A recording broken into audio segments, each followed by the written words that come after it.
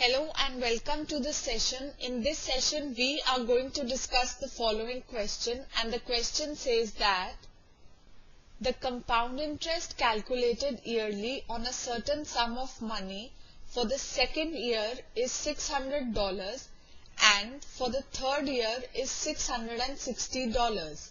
Calculate the rate of interest and the sum of money.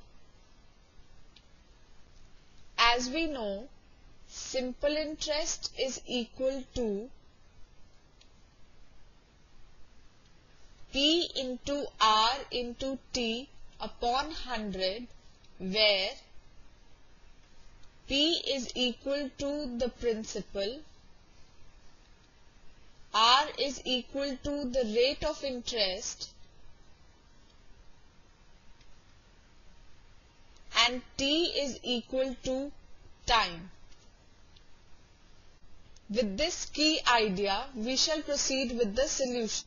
First, we shall calculate the difference of two interests, which will give us the simple interest for the last period. So, the difference of two interests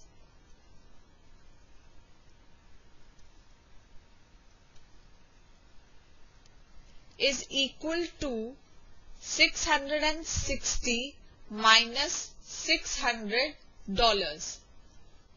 which is equal to $60. Now, as simple interest is equal to P into R into T upon 100, so for the last period, simple interest will be equal to $60. The principal P is equal to $600 and the time T is equal to 1 year.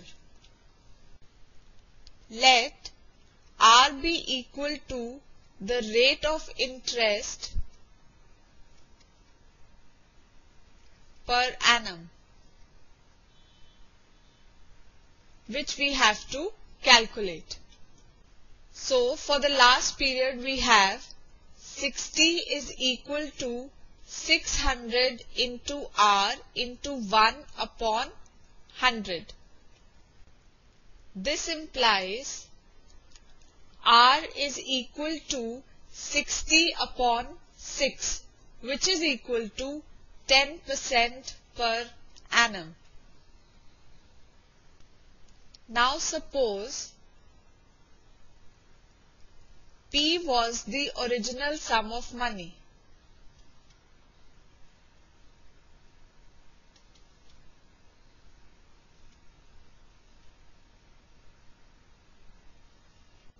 And let P1 be the amount at the end of first year.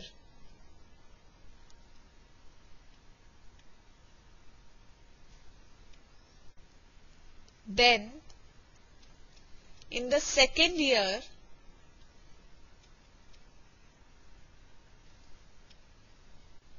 $600 is equal to P1 into 10 into 1 upon 100, which implies P1 is equal to 600 into 100 upon 10. This implies that P1 is equal to $6,000. Also, as P1 is the amount at the end of first year,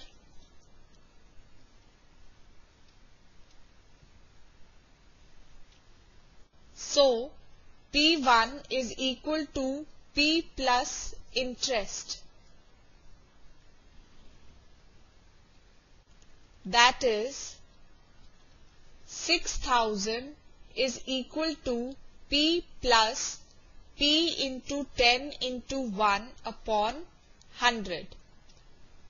This implies 6,000 is equal to 100p plus 10p upon 100. This implies 6,000 is equal to 110p upon 100, which is equal to 11p upon 10. So, 60,000 is equal to 11p, which implies p is equal to 60,000 upon 11, which is equal to $5,454.54. Hence, the rate of interest R is equal to 10% per annum and the principal P is equal to $5,454.54. This is our answer. This completes our session. Hope you enjoyed the session.